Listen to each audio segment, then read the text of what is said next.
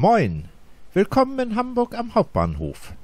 Im Sommer des Jahres 2021 wurde im Hauptbahnhof der westlichste Bahnsteig modernisiert, also der Bahnsteig zwischen den Gleisen 13 und 14. Diese Ansicht ist von der Brücke der Ernst-Merck-Straße aufgenommen. Der Intercity fährt in Richtung Hamburg-Dammtor.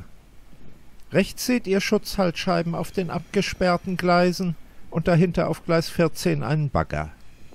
Der Nord-Süd-Fernverkehr musste während der Bauarbeiten überwiegend am daneben liegenden Bahnsteig mit den Gleisen 11 und 12 abgewickelt werden. Dort fuhren die Züge in dichter Folge.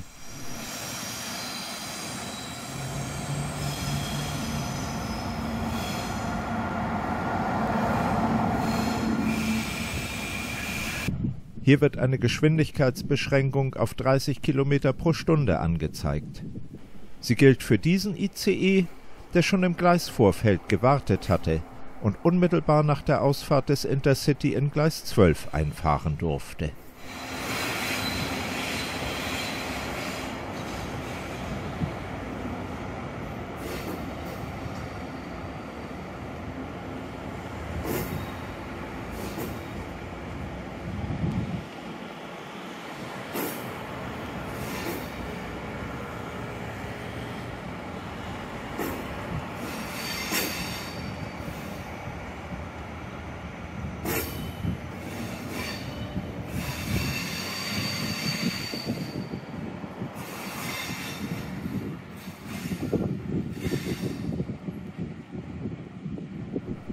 Wie ihr auf der Anzeigetafel seht, fahren extrem viele Züge von den Gleisen 11 und 12 ab, denn die Gleise 13 und 14 stehen nicht zur Verfügung. Ein Blick auf den Bahnsteig zwischen den Gleisen 13 und 14. In diesem Bereich, innerhalb der Halle, ist er schon weitgehend fertig, aber die Zielanzeiger zeigen noch Bauarbeiten an. Auf den beiden Gleisen daneben herrscht dichter Betrieb. Ein Intercity kommt an, und der ICE 2, den wir eben schon außerhalb der Halle beobachtet haben, fährt ab.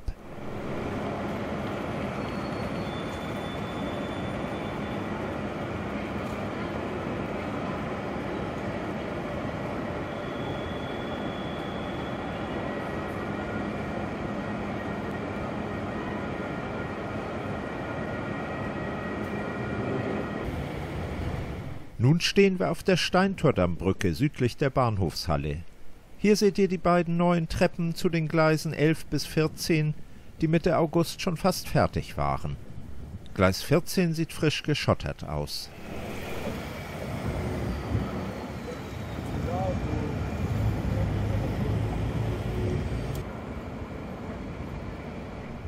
Ein Blick die Treppe hinunter. Die neuen Treppen bieten einen direkten Zugang zur Mönckebergstraße und zur Innenstadt, sowie in der anderen Richtung zum Hamburger ZOB. Links neben dem großen Gebäude des Museums für Kunst und Gewerbe seht ihr das geschwungene Dach des ZOB. Während der Bauarbeiten kam es zu ungewohnten Betriebsabläufen. So seht ihr hier im Vordergrund auf Gleis 10 ein Intercity in einer Warteposition.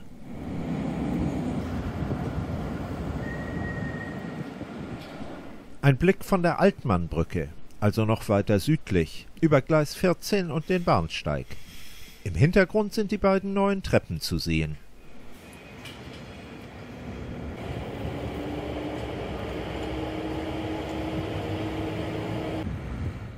Neben Gleis 14 lagen zu diesem Zeitpunkt noch Baumaterialien.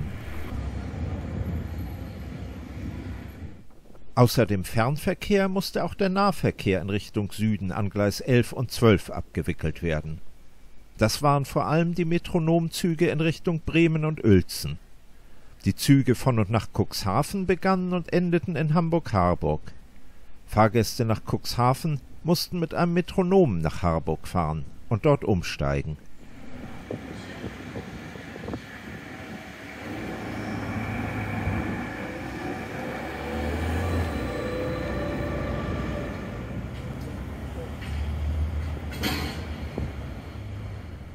Hier noch einmal ein Blick zur Bahnhofshalle mit dem Intercity auf der Warteposition.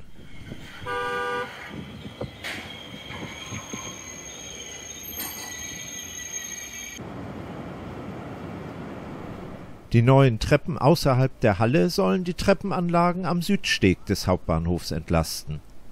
Beide Bahnsteige haben dort jeweils eine Treppe nach Norden innerhalb der Halle und eine nach Süden zum Bahnsteigabschnitt außerhalb der Halle.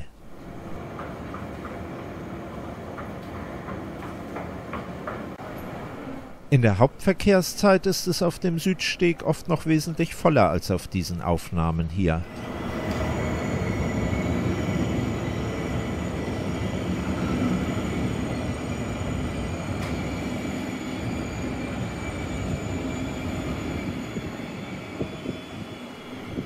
Am 19. August fuhren wieder Züge auf den Gleisen 13 und 14. Die neuen Treppen waren allerdings noch nicht freigegeben. Und damit sage ich für heute Tschüss und bis zum nächsten Mal.